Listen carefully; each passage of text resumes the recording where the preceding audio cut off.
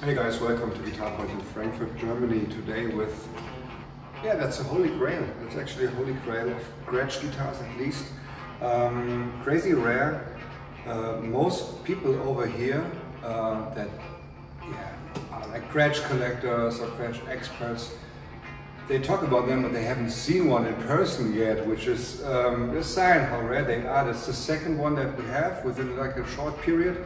It's a 1956 Gretsch White Falcon. So it's serial number 20555. We know that 54 and 56 are the collection in the States.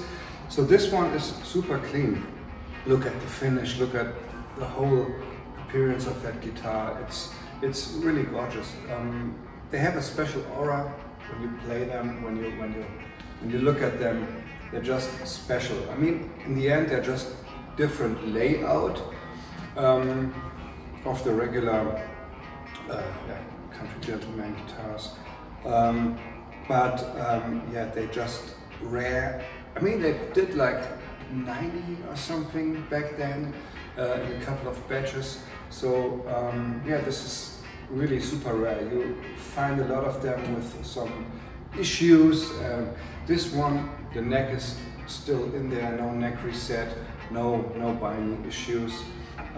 The wiring, that's always a problem. Once you touch it, the insulation, the inner insulation breaks and you have a short. So the cables have been replaced.